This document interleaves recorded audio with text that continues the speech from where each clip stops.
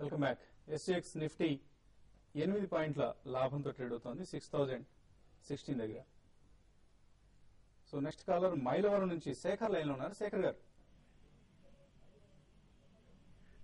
నమస్తే వసంత్ గారు. నమస్తే అండి సార్. భూషణ్ స్టీల్ 475 లో బై చేశాను సార్. ఓకే అండి. సార్ ఇది ఎగ్జిట్ అవ్వమంటారా సార్, హోల్డ్ ఇవ్వమంటారా sir? Bhushan steel hold or exit 475 లో ఎంటర్ అయ్యారు. భూషణ్ స్టీల్ మీరు ఇంచుమించు కొన్న రేట్ లోనే ఉందండి. టెక్నికల్ గా చూస్తే కనుక ఓవరాల్ గా కొంచెం పాజిటివ్ గానే ఉంది. అండ్ సపోర్ట్ చూస్తే ఇమీడియట్ గా 450 లో ఉంది. మీరు ఎగ్జిట్ అవ్వాలా అని మీకు మైండ్ లో వచ్చినప్పుడు నా ఉద్దేశంలో స్టాప్ లాస్ పెట్టుకుంటేనే బెటర్. 450 కింద క్లోజ్ అవుతాయి మటుకు మీరు ఎగ్జిట్ అవ్వండి. రీసెంట్ గా Q2 నెట్ కూడా చూస్తే కనుక ఇంచుమించు 38% వరకు బాగా పెరిగిన స్టాక్. ఫండమెంటల్ గా అయితే బాగానే ఉంది. బట్ టెక్నికల్ గా స్టాప్ లాస్ మటుకు 450 కింద పెట్టుకొని మీరు హోల్డ్ చేయండి. నెక్స్ట్ కాలర్ హైదరాబాద్ నుంచి రామకృష్ణ లైన్ లో ఉన్నారు. రామకృష్ణ గారు సార్ గుడ్ మార్నింగ్ సార్. నేను రామచంద్ర నుంచి. చెప్పండి. Raj industries sir. Raj industries అవును సార్. మీ ఫేవరెట్ కౌంటర్ ఇది. సో ఏ రేట్ లో కొన్నారండి? నేను కొన్నది 77 సార్. ఓకే అండి. ఇన్ఫాక్ట్ నిన్న మనం కొంచెం కదలిక యాక్టివిటీ కనిపించిందండి. బేసికల్లీ బికాజ్ ఎథనాల్ లో తిరిగి యాక్టివిటీ వస్తుందన్నమాట. క్రూడ్ ఆయిల్ ప్రైసెస్ పెరుగుతున్నాయి కాబట్టి కాస్త ఎథనాల్ బేస్డ్ ప్రొడక్ట్స్ కానీ ఎథనాల్ మిక్సింగ్ ఇటు ఫ్యూయల్స్ లో కూడా పెరుగుతుందనే ఎక్స్పెక్టేషన్స్ తోటి కొంచెం స్ట్రాంగ్ వాల్యూమ్స్ కూడా కనిపించినాయి. షార్ట్ టర్మ్ లో మాత్రం స్టాక్ 88 లెవెల్స్ వరకు వెళ్లే స్కోప్ కనిపిస్తోందండి ఒకసారి. బట్ Q3 రిజల్ట్ చూడండి. Q3 రిజల్ట్ లో కాస్త ఇండికేషన్స్ మనకి రావచ్చు అనమాట.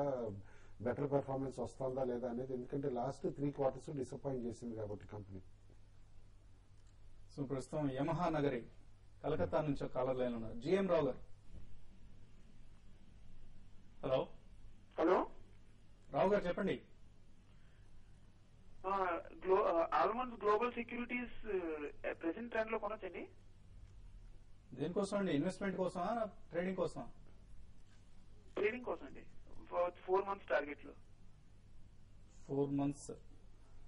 ఒకటండి లాస్ట్ 1.5 year ప్రైస్ ప్యాటర్న్ చూస్తే మాత్రం స్టాక్ కంటిన్యూస్ గా పెరగటం చూసాం మనం. అలాంగ్ విత్ అదర్ ఎన్బిఎఫ్సిస్ ఇటు ఫైనాన్షియల్ ఫర్మ్స్ అనమాట. బేసికల్లీ ఈ కంపెనీకి వచ్చేది ఇన్కమ్ అంతా కూడా ఇన్వెస్ట్మెంట్ బ్యాంకింగ్ నుంచి అండి ఎక్కువ. ఎందుకంటే రీటైల్ బిజినెస్ నుంచి దీని నుంచి కాదు. In fact I know the promoters also pretty well అనమాట. బట్ కరెంట్ లెవెల్స్ లో కొంచెం ప్రైసీగానే అనిపిస్తుంది. స్టాక్ కాస్త డిక్లైన్ వచ్చిన తర్వాత బై చేయడం బెటర్ అండి. ఓకే, డిక్లైన్స్ లో మాత్రం బై చేయండి almond trading securities. Next caller Hyderabad నుంచి వినయ్ బాబు లైన్ ఉన్నారు. వినయ్ బాబు గారు హలో. సార్ సార్ నమస్కారం అండి. నమస్తే అండి. సార్ నమస్కారం అండి. క్రస్ట్ యానిమేషన్ గురించి కొంచెం ఇన్ఫర్మేషన్ చెప్పండి సార్. క్రెస్ట్ యానిమేషన్ బై చేశారా, చేద్దాం అనుకుంటున్నారండి? బై చేసాం సార్. ఇక్కడ ఏ ప్రైస్ లో కొన్నారు? 90 రూపీస్ అండి. ఓకే అండి. క్రెస్ట్ యానిమేషన్ ఎటువంటి సమాచారం? అలాగే యానిమేషన్ మూవీ రిలీజ్ అయిందండి యుఎస్ లో లయన్ గేట్ ప్రొడక్షన్స్ ద్వారా అనమాట. బట్ స్టిల్ అనుకున్నంత సక్సెస్ కాకపోవడం వలన స్టాక్ బిఫోర్ రిలీజ్ 100-110 మధ్యలో ట్రేడ్ అయ్యేదన్నమాట. బట్ ఇప్పుడు స్లైడ్ అయ్యి క్లోజర్ టు 80s దగ్గర ట్రేడ్ అవుతుంది. బట్ డెఫినెట్లీ నేను అనుకోవడం మాత్రం at the end of the day చూస్తే కనుక కలెక్షన్స్ డీసెంట్ గానే వచ్చినాయి అని చెప్పుకోవాలి. ఎందుకంటే for an Indian animation company సొంతంగా ఒక ఫీచర్ ఫిలిం యానిమేషన్ అనమాట యుఎస్ లో రిలీజ్ చేయడం మేజర్ క్రెడిట్ అనమాట. అండ్ ఫర్దర్ వెంచర్స్ కూడా వచ్చే పాసిబిలిటీ ఉంది. బిలో 80 మాత్రం definitely good investment పెట్టుకోవడానండి. As of no hold చేయండి స్టాక్. ఓకే అండి. నెక్స్ట్ కాలర్ ఈస్ట్ గోదావరి నుంచి కామేశ్వరరావు లైన్ ఉన్నారు. కామేశ్వర గారు good morning sir. Good morning. ఏ ఊరండి ఈస్ట్ గోదావరిలో? ఏమండి? ఏలేశ్వరం. చెప్పండి కామేశ్వర గారు, ఏ స్టాక్ గురించి అడుగుతున్నారు? మన దగ్గర ఆంధ్రా బ్యాంక్ ఒకటి తీసుకున్నాం సార్ 122. 122 లో బై చేశారు. ఓకే అండి. అవును సార్. అదే ఇంకా ఒక 6 నెలలు ఏమైనా ఉంచుకుంటే ఏమైనా 180 మన హైకి వెళ్ళింది కదండి. 100 రూపాయలు హైకి వెళ్ళే అవకాశం ఏమైనా ఉంటుంది. సో 180 రూపీస్ ఎక్స్పెక్ట్ చేయొచ్చు ఆంధ్రా బ్యాంక్ నుంచి. మొన్నటి హైస్ అంత ఈజీగా రాకపోవచ్చు అని అనుకుంటున్నానండి. ఎందుకంటే డెఫినెట్లీ కొంచెం పిఎస్యూ బ్యాంక్స్ అన్ని కూడా స్ట్రెయిన్ లో ఉన్నాయన్నమాట. నెట్ ఇంట్రెస్ట్ మార్జిన్స్ తగ్గే పాసిబిలిటీ ఉంది కాబట్టి after RBI governor direction and high inflation కూడా ఉంది కాబట్టి. బట్ లోవర్ టాప్ అంటూ ఫామ్ అయితే కనుక క్లోజర్ టు 170-172 లెవెల్స్ దగ్గర లోవర్ టాప్ ఫామ్ కావచ్చండి. ఆ టైం అప్పుడు ఎగ్జిట్ అయిపోయింది. ఓకే అండి. వేణుగోపాల్ హైదరాబాద్ నుంచి ఉన్నారు. వేణుగోపాల్ గారు నమస్కారం అండి. నేను వేణుగోపాల్. నమస్తే అండి. నాకు ఈ ఆర్ట్స్ ఇంజనీరింగ్ గురించి కొంచెం డీటెయిల్స్ కావాలండి. నేను 85 రూపీస్ లో 400 పర్చేజ్ చేశాను. ఆర్ట్స్ అండ్ ఇంజనీరింగ్ అండి? అవునండి. ఓకే అండి. సో ఆర్ట్స్ అండ్ ఇంజనీరింగ్ ఎలా కనిపిస్తుంది టెక్నికల్ గా? టెక్నికల్ గా చూస్తే కనుక లాస్ట్ 1 మంత్ గా 100 రూపీస్ నుంచి 65 రూపీస్ వరకు కరెక్ట్ అయ్యి మళ్ళీ 65 రూపీస్ దగ్గర చాలా వారాలుగా కొంచెం కన్సాలిడేషన్ జరుగుతుంది. సో ఇంజనీరింగ్ సంబంధించిన స్టాక్ చూస్తే కనుక ప్రాఫిటబిలిటీ చూస్తే పెద్ద ఏం లేదండి. లాస్ట్ 5 years గా 1 crore నుంచి 5 crores మధ్యనే ఊహిసలాడుతుంది. సో ప్రైస్ చూస్తే కనుక కొంచెం హై ప్రైస్ గా కనిపిస్తుంది. నా ఉద్దేశంలో ఇమీడియట్ గా ఫండమెంటల్ గా బులిష్ గా లేదు, టెక్నికల్ గా బులిష్ గా లేదు. 70 రూపీస్ కింద కనుక 2-3 days క్లోజ్ అవుతాయి కనుక అప్పుడు టెక్నికల్ గా వీక్నెస్ ఎక్స్పెక్ట్ చేయొచ్చు. కంపెనీ టేక్ ఓవర్ అయిపోయిందండి. ఇది టాటా ప్రాజెక్ట్స్ లిమిటెడ్, ఇప్పుడు టాటా కంపెనీ అనమాట. సమ్ టైమ్ నేను కూడా మార్చొచ్చు అని ఇండికేషన్ ఇచ్చారు. And this is 1 rupee paid up share అండి, అది కూడా కేర్ఫుల్ గా వర్క్ చేయండి. ఓకే అండి. నెక్స్ట్ కాలర్ రవి నల్గొండ నుంచి లైన్ ఉన్నాను. రవి గారు నమస్కారం అండి. వసంత్ గారు నమస్తే అండి. నేను మ్యూచువల్ ఫండ్ గురించి తెలుసుకోవాలనుకుంటున్నాను సార్. అడగండి. నేను యూటీఐ మ్యూచువల్ ఫండ్ అనే సంస్థలో సిస్టమేటిక్ ఇన్వెస్ట్మెంట్ ప్లాన్ లో నెలకి 7,000 రూపాయలు చొప్పున banking sector fund, opportunities fund, dividend yield fund ఇట్లాంటి ఫండ్స్ లో పెడుతున్నాను సార్, పెట్టుబడి పెడుతున్నాను. మొత్తం కలిపి 7,000 రూపాయలు అంతే కదండి? అవును సార్. ఓకే అండి. ఇవన్నీ కూడా గ్రోత్ ప్లాన్లే సార్. ఓకే అండి. అయితే యూటీఐ మ్యూచువల్ ఫండ్ సంస్థ మంచిదైనా 20 సంవత్సరాల పాటు దీంట్లో పెట్టుబడి పెట్టాలనుకుంటున్నాను. నిర్భయంగా పెట్టుబడి పెట్టొస్తుంటారా? 20 సంవత్సరాలు ఇక్కడ నుంచి ఇంకొక 20 సంవత్సరాలు ఇన్వెస్ట్ చేద్దాం అనుకుంటున్నారు మీరు, అంతే కదా? అవును సార్. 20 years అంటే రిటైర్మెంట్ దాకా చేద్దాం అనుకుంటున్నాను. ఓకే అండి. అలా మీరు ఫిక్స్ అయిపోవాల్సిన అవసరం లేదు. ఎప్పటికప్పుడు రివ్యూ చేసుకుంటూ ఉండొచ్చు. ఫండ్ హౌసెస్ ని మార్చినా కూడా తప్పేం లేదండి. మీరు ఒకే దానిలో కంటిన్యూ కావాలన్న రూల్ కూడా ఏం లేదు. Anyway UTI mutual fund, banking sector fund, అలాగే డివిడెండ్ ఈల్డ్ ఫండ్, ఇటువంటి ఫండ్స్ ఎలా ఉన్నాయి రిటర్న్స్ హిస్టారికల్ గా? యూటీఐలో ఈ ఫండ్స్ బాగానే ఉన్నాయండి. Dividend yield fund is one of the better performing fund యూటీఐలో. అదే బ్యాంకింగ్ ఫండ్ కూడా బాగానే ఉంది. కొంచెం లాస్ట్ 1 year కొంచెం బ్యాంకింగ్ కొంచెం తగ్గుతుంది. Otherwise UTI dividend yield fund, banking fund మీరు సిస్టమేటిక్ ఇన్వెస్ట్మెంట్ ప్లాన్ ద్వారా చేసుకుంటే తప్పకుండా ప్రాబ్లీ నెక్స్ట్ 5 years అట్లీస్ట్ ఒక 2 years తర్వాత మీరు ఇవాల్యుయేట్ చేసుకొని దాన్ని మళ్ళీ రిటర్న్స్ చూసుకున్న తర్వాత కంటిన్యూ చేయండి. బట్ 5 years ఫస్ట్ మీరు తీసుకున్న తర్వాత then you can continue for next 20 years. Ideally me goal 20 years is a very good idea.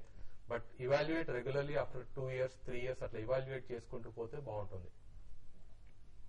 So మంచి ఆలోచన చేస్తున్నారండి మీరు. సిస్టమాటిక్ ఇన్వెస్ట్మెంట్ ప్లాన్ అనేది లాంగ్ టర్మ్ లో చాలా డీసెంట్ రిటర్న్స్ ఇస్తుంది. అలాగే యూటీఐతో పాటు ఇంకా బెటర్ పర్ఫార్మింగ్ స్కీమ్స్ చాలా ఉన్నాయి. మా రామప్రకాష్ గారు ఎప్పటికప్పుడు చెప్తూ ఉంటారు మీకు. అటువంటి స్కీమ్స్ లో కూడా ఇన్వెస్ట్ చేసే ప్రయత్నం చేయండి.